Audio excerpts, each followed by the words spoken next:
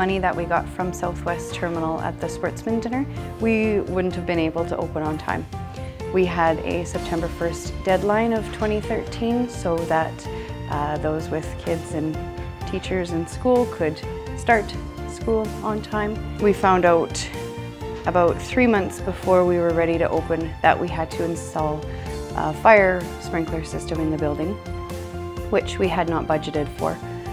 So without that money from SWT Terminal, we would have been behind, and there would have been about 6 of us who wouldn't have been able to start work or would have had to just find alternate arrangements, and it would have been a nightmare.